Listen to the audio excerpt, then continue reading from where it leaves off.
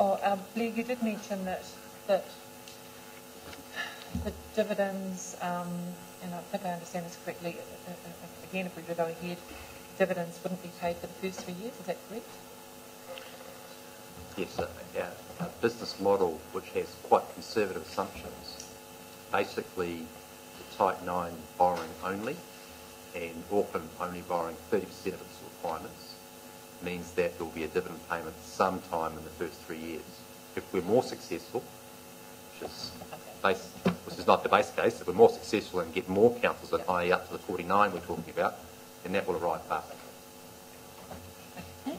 Councillor Boss and then Councillor Leary. Maybe for our Chief Executive. You'll be investing money as well, and you say you'll be investing in high quality shares or high quality investments. Who does that for you? And the second question I have for you, we have a council that's very close to us that had a rather large bucket of money, and it was doing exactly the same thing, investing in high quality investments. The bucket had a few holes in it, and it became a lot less. So what I want to know, who is doing that risk analysis, because at the end of the day, I suspect that the ratepayers of the city, once you build up funds, don't like seeing them go down. So who is doing that risk analysis and how are you doing it? Yep. So LGFA is going to invest in you. 100% of our I've lost money as well, though. So pardon me? I've lost a bit of money as well. Maybe not me, someone else. So the LGFA is investing in the securities issued by the local government sector. Right. So we are investing in. We're just another buyer of your securities. Think of us as instead of being AMP buying your debt, the LGFA will buy your debt. Okay. So most of our securities, most of our investments will have to be in your sector. That'll happen to be a whole lot of councils. Right? But above that 10% liquidity buffer, which is the second last bullet point in the first line there, another 10% we're going to borrow to invest in effectively less than 1 year securities that are issued by the Reserve Bank, by Treasury, and by A-rated credit, A-rated short-term securities. That's the philosophy. The execution is all with DMO. So the Crown's borrower, the New Zealand Debt Management Office, also invests on behalf of some of their departments, and they're going to do that for us. Okay. We'll set the policy, but they'll execute that. Thank you. Leary, then Councillor Wilson. Thank you, Worship. Most of my questions have been asked. This is possibly one to start. Is this are we able to transfer, all going ahead, are we able to transfer existing debt to the agency, or is this just limited to new debt? It would be limited to new borrowings or rollover of existing debt. So as debt rolls over, so as we've got $400 million of debt, as that comes up to be repaid or refinanced, we would as a first course look to borrow through the agency. So how quickly then would we reach the 80% level over 10 year plan? I would suggest that, Matthew might have a better handle about it, but I would suggest that we probably have best part of $100 million rolling over in the next 12 months. So, and I would like to think that pretty much all of that, we would be coming to the LGFA in the first course and saying to the LGFA, can we meet the vast majority of that through the LGFA? So 100 million pretty much straight away? Over the course of the 12-month period.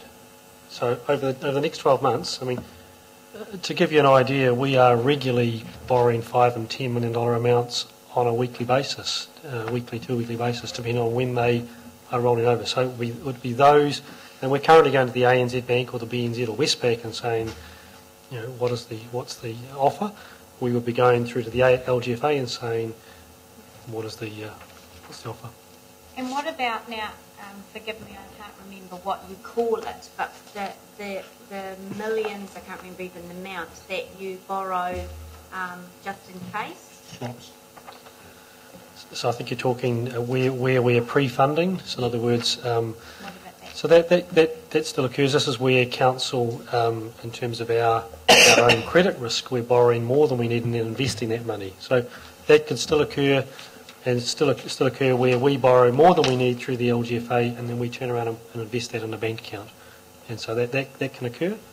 And we're doing that currently at effectively nil cost to council, because the interest we receive covers the interest on the cost of the money that we borrow. And we do that, Angela, for our credit rating, because the credit rating agency wants to see that we have surety of cash on hand to meet our requirements. Okay, thank you. Okay, Councillor Wilson. Thank you, Your Worship. Thank you for the presentation and the documentation. I've just got two questions. The first is a view, or your view, of how you feel the market will respond to the creation of the LGFA. Well, the markets, I think Councillor Gower already mentioned earlier what has gone on to date, which is a contraction in borrowing costs for councils from, I'm guessing an average here, from 150 1.5% over benchmarks like swabs or governments to around 90. So there's already been a contraction in anticipation of this occurring. So the market's getting increasingly confident that this vehicle is going to take off, and they've taken profits. They're getting a profit from the reduction in the borrowing margin by holding on to those securities. Our estimates from talking to banks 2 weeks ago is that we will probably be able to fund at around about 40 to 50 basis points, so 0.4, 0.5% over those same benchmarks.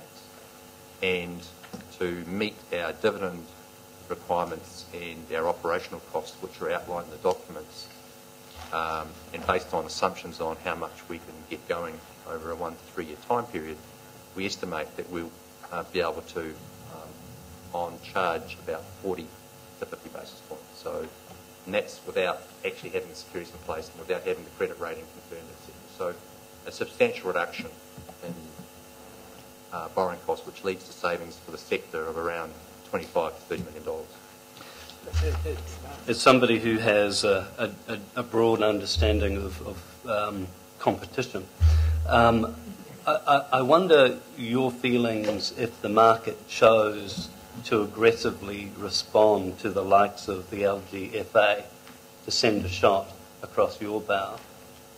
Could there be a situation where we find ourselves in a marketplace committed to you or our structure that we are now happily a shareholder of, and in fact the market has lower rates available?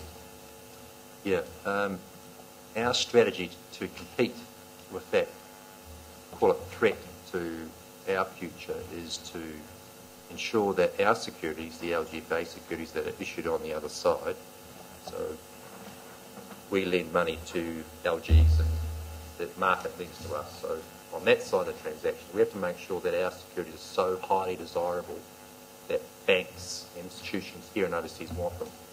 What drives that is, rather than having a $5 million security issued by a single loan authority, we have 250 million, 300 million, which is a source of deep liquidity. It means that buyers and sellers can operate with a lot more freedom, and that liquidity is highly valued by institutions.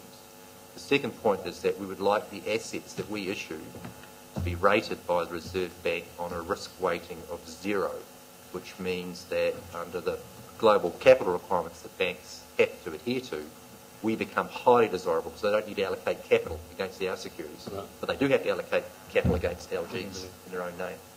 So by having size and liquidity, by having that risk weighting, which we haven't got yet, and having them being able to be discounted at the Reserve Bank, I think that makes us more desirable, with the credit rating difference as well. But I'm sure they'll have a go, but we just have to compete on a better basis. Because that is a risk borne predominantly by the primary shareholders, isn't it? Yes, it is. Although you have the benefit of seeing other models overseas work successfully, so institutions overseas understand this. So we know where we want to go. We have a business plan to achieve that. The Reserve Bank isn't going to give us a 0% risk weighting until we have liquidity. So it's a chicken and egg situation. We have to get the model going, get the commitment going, deliver the size of tranches in 3 years, 5 years, 7 years that investors want, and then the banks will be able to go to the RBNZ and say, look, this is a 0 risk weighted asset. No one will be able to compete with us then. The Your, local Your market. Worship, just further to Councillor Wilson, because it's a good question. There's a second element to this, which is there's the pricing, but there's also what I call the funding risk element. At the moment, when we report to the Finance and Monitoring Committee, the term of our debt is shortening because we can't really borrow anything beyond 5 years. It's just not available in the market. The LGFA is going to give us access, that's the intention, to debt longer than 5 years, and I think that's the other element. So there's the pricing element, but there's the term element. And I think because there are two parts that council is looking to manage its own treasury risk. One is interest rate, the second is funding risk, and the funding risk shouldn't be underestimated. So I wonder, Craig, whether you want to just quickly talk to that point. Yeah, so that's a good point. If markets close, or markets are difficult as they are at the moment in Europe, investors tend to go towards high quality and high liquidity sources for their investments, and we'll have the ability to be able to match much better your long-term infrastructure funding needs with institutions in the marketplace both here and overseas, and deliver that maturity profile that you probably need and we should probably try and achieve for you. Okay. So that's a good point to make, Blair. Thank you. Just one last question, if I could, and it's expanding on Councillor Gower's questions and I think Councillor Forsyth, and that is when we reach the promised land and this council has no debt, and we decide that it's now time potentially to get rid of our shares. I understand the ongoing guarantee for a period of whatever length that instrument is, 5 years, 7 years, 3 years. But how do we sell our shares? Does the shareholder agreement restrict our ability to go to market? I'm about to go outside my field, but yes, the shareholder agreement does provide for preemptive rights, so they stay. You'll be selling your shares within the pool. Right. Okay. So only assuming if the remaining shareholders want to buy them. If they don't, then we can go to the. My question is there anything stopping us being able to go to the free market at a stage to sell our shares? The preemptive rights would be triggered first. After that, I presume so, but can we check you on that? Yeah. Matthew? Yeah, Your Worship, Councillor, it's a very good question, and I believe the answer is that we can't. So, but I think it would be good to I would have clarify. assumed that because of all the guarantee requirements that you have. But a very interesting discussion as well, and the Crown have raised it, and we haven't been too keen to show them the exit door easily. So, there is a degree to which we all as shareholders need to contemplate a very serious long-term commitment because it's kind of self-fulfilling. And if it's easy for the Crown to sell out or a particular council, it does, as much as it may be advantageous to the individual council, it could cause other shareholders to start asking some questions about the long-term viability. So it's a bit of a catch-22, as there is in the structure in a couple of different areas. But if the action, we would be happy to just confirm that. I know it's contemplated in the document. The local government designed their own vehicles, so I think no, but maybe you confirm that. Councillor Gallagher? Yeah, obviously noted the cross-party support for the legislation, noting the 20% shareholding by the Crown signed off by the Cabinet. I'm not sure if this question should be addressed to Blair or yourselves. In an absolute worst-case scenario, can you just repeat again what would be the rough degree of the liability that this council would have? Well, there's three elements. One is the potential for our share of the uncalled capital being called up, and of course that uncalled capital would apply to all shareholders, yes. So the Aucklands, the Christchurches, the Wellingtons, etc., Taurangas. And so it's the extent to which our percentage shareholding represents of that $20 million uncalled capital. The second element would be where there was a guarantee call. So in other words, we would have to pay a share of money back to the LGFA to fund the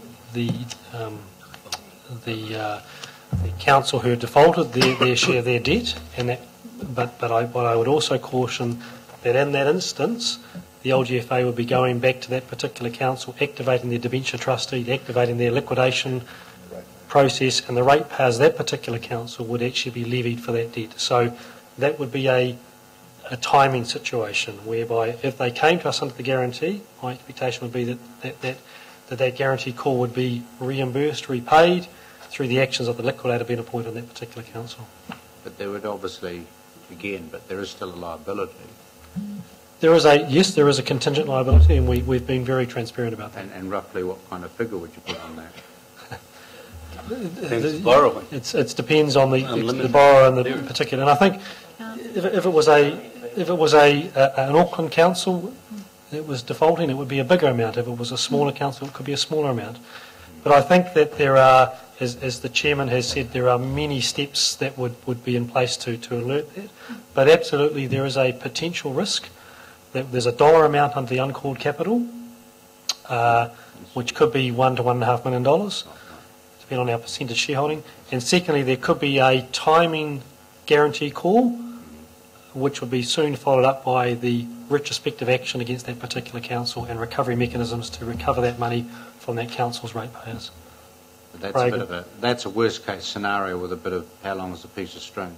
Well, and I think it's worth noting that we've had, the worst case scenario we've seen today is Christchurch. The Christchurch earthquake would be seen as a fairly significant example of risk, and their ability to service their debt, whilst it's been devastating for that city, hasn't changed, and it has had an impact on their ratepayers. It has an impact on their rating revenue, but the security, their credit rating, the ability for them to participate in the LGFA, and the risk on the other shareholders hasn't changed for that event, and that's a fairly significant event. So I'm happy if Craig or Jonathan wishes to comment further to that point. I would agree with Blair, and I share your discomfort at what that number might be, but you should be assured that the primary mechanism is, as investors do with your own debt, the first recourse is to go back to the Heron Council and recover those rates. It's a timing issue. And those liquidity pieces on the board up there enable us to get through that timing piece. It may not need to come to guarantee at all because there's sufficient cash available for us to be able to meet the obligations that are missed by that council. Yeah. And I think, councillors, if we just quickly go back to Christchurch, and I know there's been a lot of legislation passed around enabling the council to continue to collect its rates, to work through all the various rating issues, which has given added security to that council's revenue streams to meet its commitments. So I think that we've seen, in a worst case scenario, the mechanisms work through appropriately to continue to give their investors confidence that that council can meet its obligations. The other second question is there are smaller local authorities, I mean in terms of population and budget, and to be up front, I have no interest whatsoever in making it easier for local authorities that may be less than viable and frankly should come to the table and start some amalgamation process. And this is stupid. In a country of 4.4 million, don't want to go on here, folks, how many we have, 90, 80, even in the 300,000 So the question, Councillor, I'm making the point. Yes, but what's the question though? What's the question? I was actually about to make it, Your Worship, Go for it. if I may finish. Please do. And it is simply this. As a councillor, I don't have too much interest in any risk, exposing this council to risk to some local authorities that are a lot less viable than Christchurch. And they're less viable than Christchurch because they are smaller, they have huge obligations in terms of their territorial area, and should there be some rational reapproach and around amalgamation or government reorganisation, local government reorganisation, I think there'd be some candidate local authorities for reorganisation. I guess what I'm asking you is that the tightness and the thresholds of your criteria before you would actually engage with some of those any local authority in terms of the robustness. Can I just respond initially and integrate your worship, Councillor, and mainly because I know we're involved in a discussion at the moment where our own ratios are front of mind. Yes. So, We could be next. and this has been a very useful discussion that we're in the process of drawing to a close currently. You'll you'll know we're currently talking of debt to revenue ratios well in excess of 200%, and we're contemplating how we address that and where we move to. The internal policies of the LGFA, which currently shareholders are looking to get a strong degree of comfort that they are indeed embedded policies, such that the board's ability to work outside of those policies would require some exception process and some high degree of visibility and ultimately possibly sign-up by shareholders, which would be by yourself. On that same ratio is set at 175%. So I just wanted to give you that by way of comparison that is probably directly relevant to our discussions today, so it gives you a sense of that.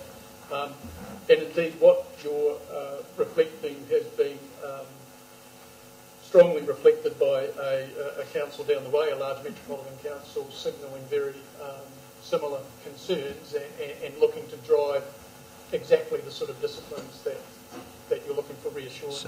So in a nutshell, you're assuring us that before any local authority even comes to your table, that those criteria are extremely stringent and extremely high, and that they will be assessed on a very cold financial criteria. This is not some sort of aid organisation for less viable local authorities. Is that a fair summary? That's a fair summary, and that's the scrutiny that I expect all shareholders and guarantors to handle each other. So that precise line of discussion should be carried out by every council who is a member of this organisation. And by that mechanism, you get more confident that errant councils can't go through. Because the point of my question is to make sure that my ratepayers who I represented are not in any way vulnerable to other local authorities where there's not that prudent financial management. Well, the possibility of that, Councillor and Your Worship, is that we lose our credit rating and the whole system fails. So we have to have that awareness to make sure. Thank you. Now I've got Councillor Mahood and then Councillor Henneberry and... Just one question, more relating to, on the amalgamation for different reasons. Say, and it has happened, we have nationwide amalgamations occurring. They do from time to time, and they can be done locally. How is the LGFA going to handle that, particularly if there are some that are in and some that are out of the situation? What are your criteria, and how would that be dealt with? The amalgamation in itself, in terms of how we handle borrowing and lending, won't change. But to the Deputy Chief Executive's point, the ratios, the covenants that we are proposing or are being proposed to us by shareholders as gates through which all councils have to jump before they can become a borrower are increasingly being adopted by local authorities. So that will become the default covenant. I understand that, but it's more if it's in the other way, where you've got some who are about to default, going into problems, and they're being told, oh, you've got to amalgamate, or is this going to happen? How do you deal with that? I don't want to know it. I just want to know that you have thought about it and that it is anticipated should that happen, particularly in these times. Yeah, well, I think, as I said, there are many eyes looking at councils, from the Auditor General to the Ministry of Internal Affairs and investors, and we would expect the receiver or a administrator to be appointed in the early periods, such as Environment Canterbury, where there are issues and the Crown has an interest in seeing the council perform. So I can see a workout occurring before the default actually happens, in my view, but we might be surprised by that. Okay. And knowing, and I don't know whether this is relevant to what you're doing, it's a totally different field, but knowing how local governments sort of try to get itself involved in doing its own insurance for risk, and it's all defaulted because earthquakes happen and the world turns fuzzy. Has the experience that they've received from a local government initiative, for which we did not join, going to impact, or is it being considered or anticipated through what you've set up here? Just two answers to that question, Councillor. One is the business model that the insurance was provided has been thought about by this group and by the foundation members, and we've tried to do things differently to make sure that some of the reasons why that business model failed, right, doesn't happen here. But secondly, this is about a very simple matching of borrowing and lending. It's not an insurance vehicle. So unless shareholders think differently, and the board takes directions from I shareholders. think it made a lot of people nervous about, is this going to be another one of those 5 years time? I don't think so, but I just need to hear that you consider it. Thank you. Thank you. Thank you. And Councillor Henneberry, did you have a final question? Because I was at the beginning, so I'm on the end now. Look, I'm trying to understand this. You call this a club, not a bank. Bank have certain criteria to follow, and you probably were banks need to have 8% capital to lend out 100%. And I'm looking at, 25 million, and I'm calling 20, 45 million. Yet this vehicle's going to deal in billions of dollars. How are we going to overcome those ratios? Because I know we're not a bank, we're a club. We've not got government guarantees, but they're in it. So help me explain, explain to me how that sort of works. Sure. So just to make very clear, this is not a bank. So it doesn't fit under the registered banking legislation that Reserve Bank monitors or regulates. So we're not a bank. So we don't require capital to global capital standards.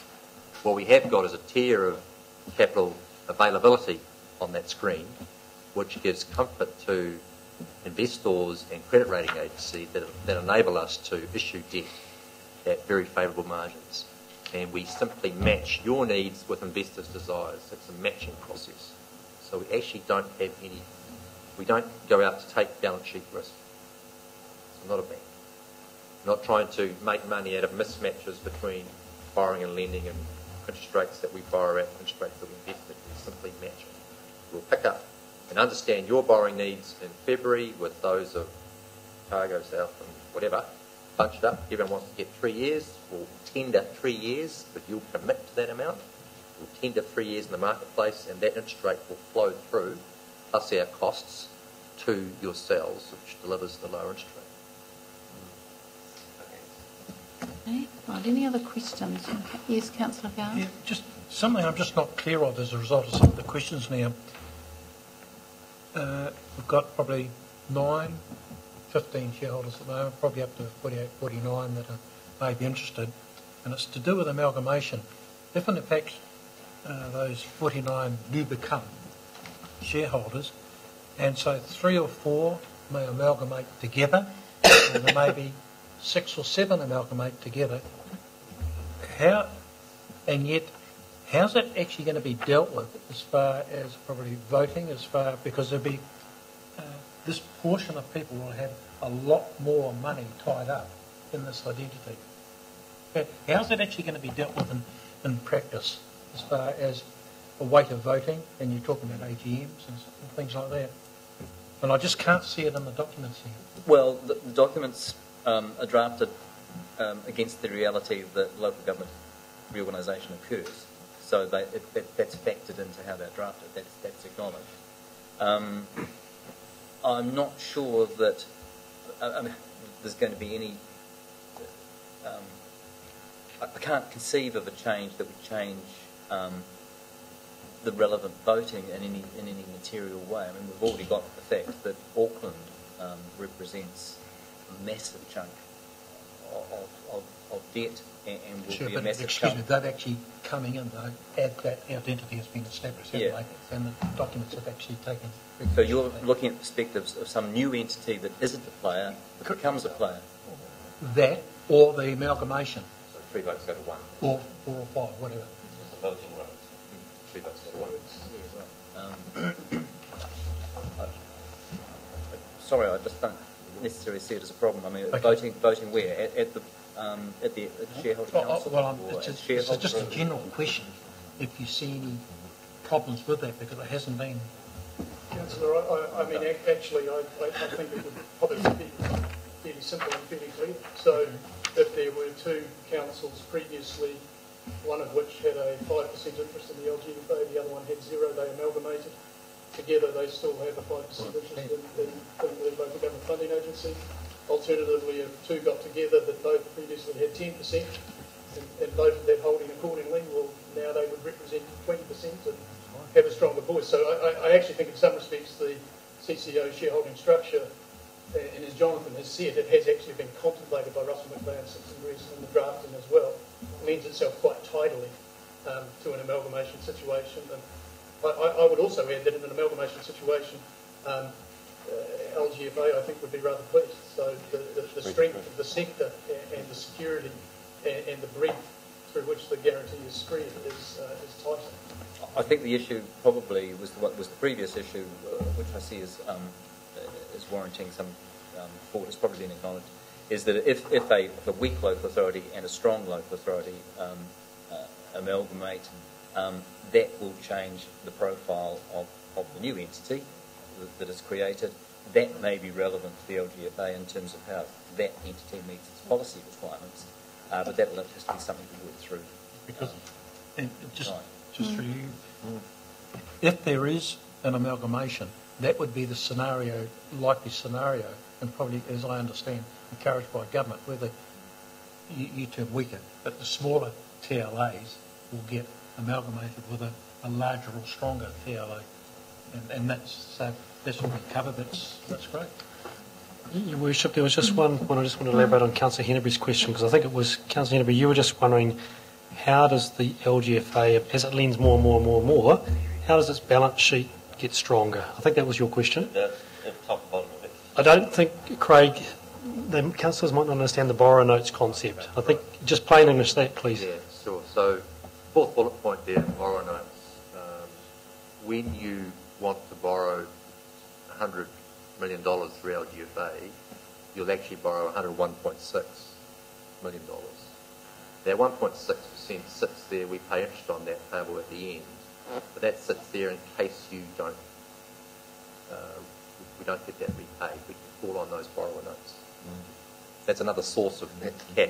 So that isn't the on-call capital of 20 million? No. That's every borrower has to assent to that. So we effectively, as we expand one side, we have an increasing pool of cash available. So everybody's borrowing more than they want, but that more than they want is held as a reserve. Correct. And it gets repaid when... and that money's invested, isn't it? Yes, it is. Right, so are there any questions from councillors? No. So I'm just mindful it's lunchtime, so can we dispose of this before lunch? I mean, we do have another commitment at 1:30, that's all. I mean, we have finished with the presenters, so we can come back to this, but I'm happy to deal with it before lunch. What do you want to do? Your Worship, I'm happy to move it. I have just one question in the recommendation. Right, I have some changes to it too. So what was your question? I just want a clarification. I may be misreading it.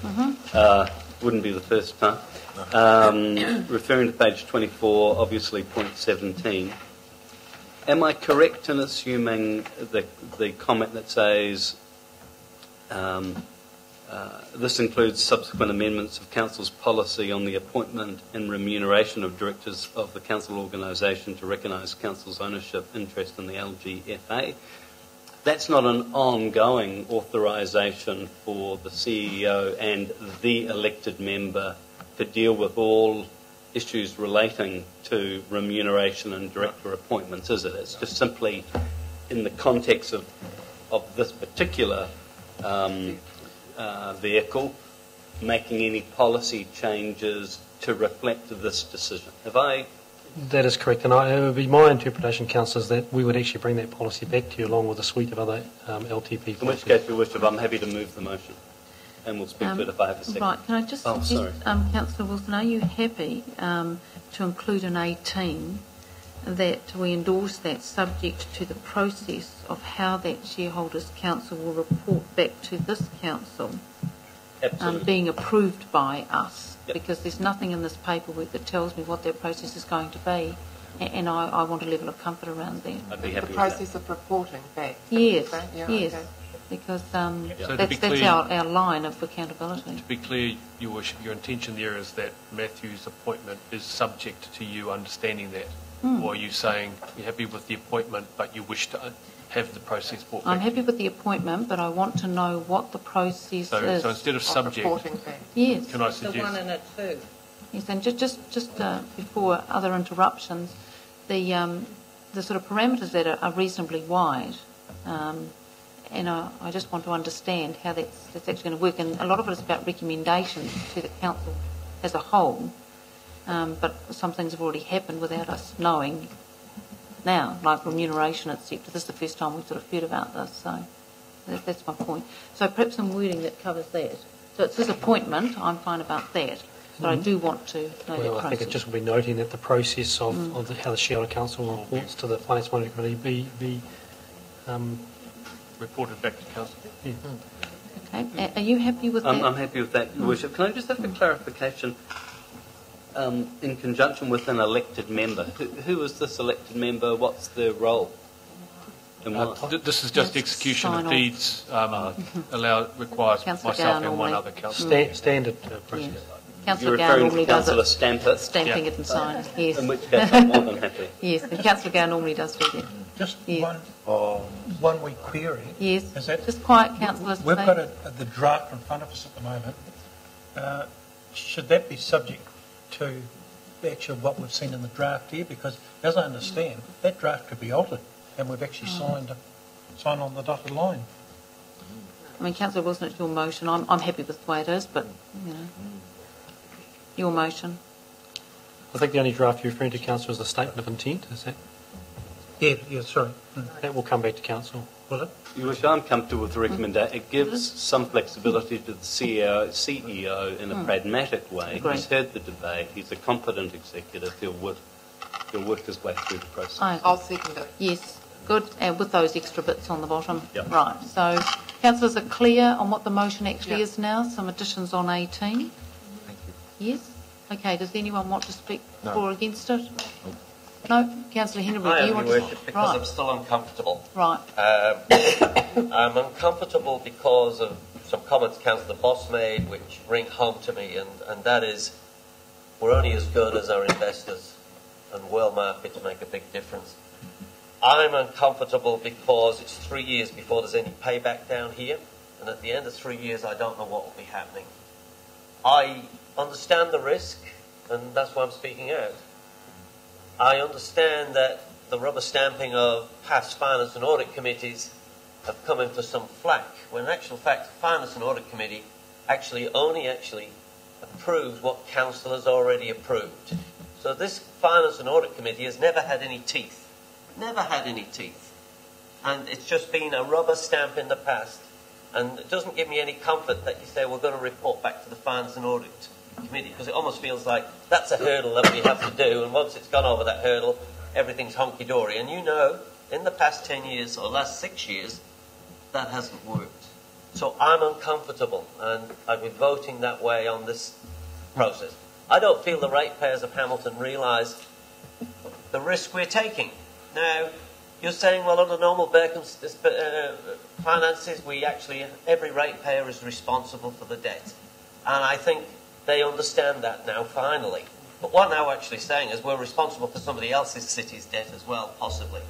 And that's my uncomfort, so I'll be voting accordingly. thank you. Now, Councillor Wilson, you want Your Worship, I'll just briefly speak to it. Look, I am incredibly risk adverse.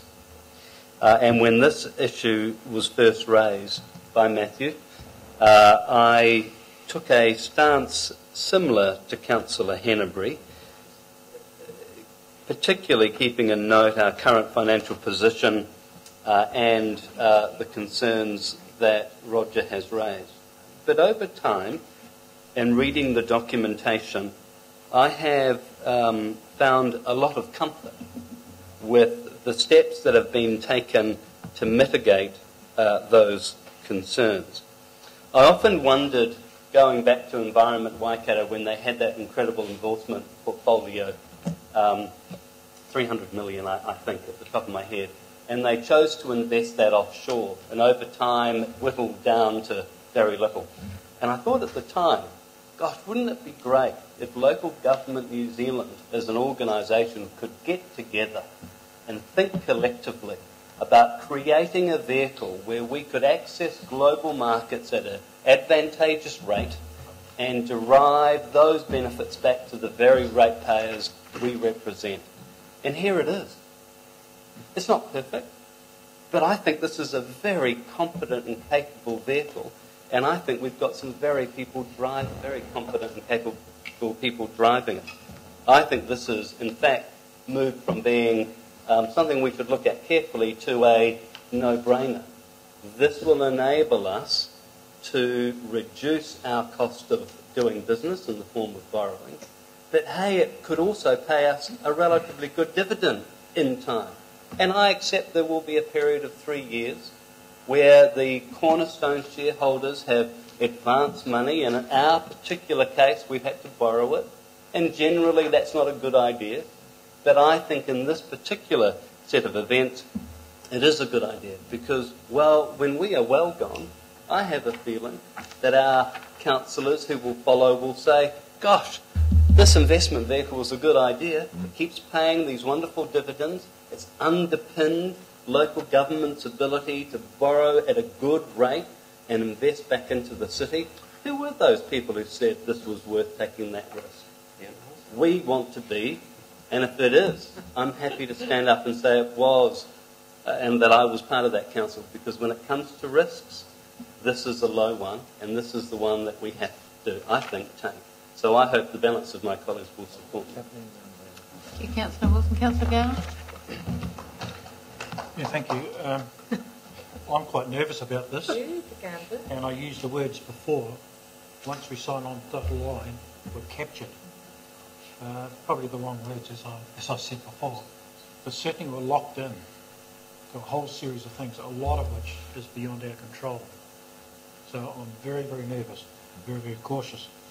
I will probably end up voting for the motion, because probably one thing on the horizon is that the markets, bigger than us, have actually recognised that this is probably a good thing, and probably presents a threat to themselves by reducing, as I understand from some of the evidence, some of the markets already.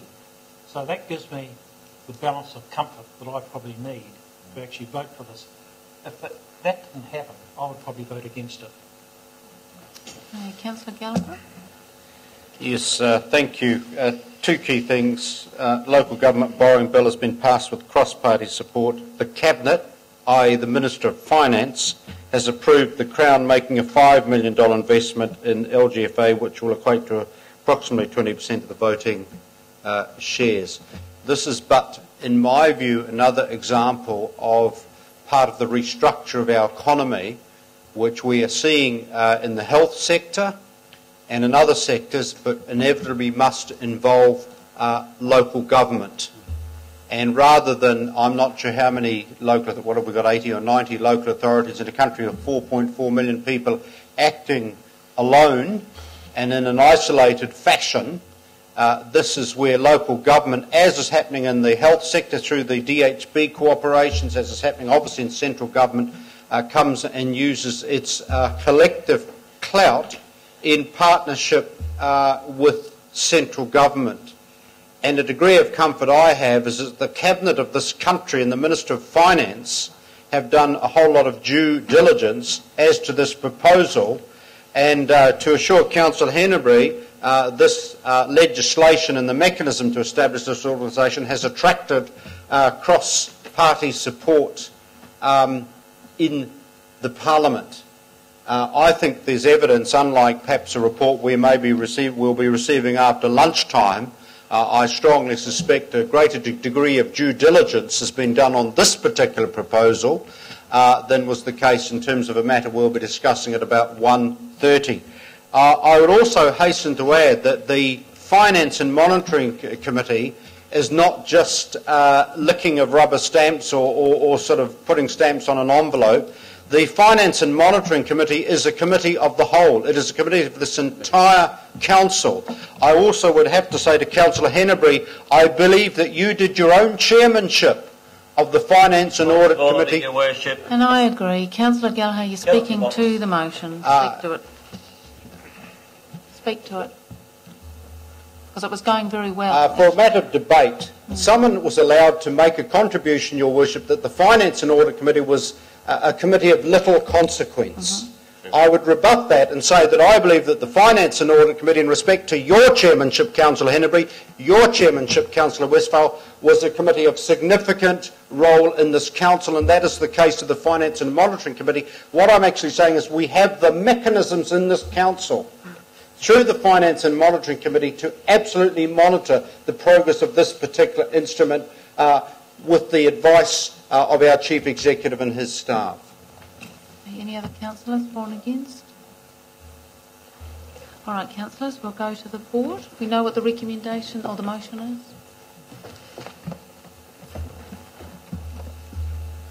is. Carried 12-1, Your Worship. Okay, thank you very much, and thank you very much for your presentation and for coming today. Very good. So we're now adjourned for lunch, and we'll be returning at 1:30. I'm sorry I should be late to worship. I've got to have an hour for something I was anticipating.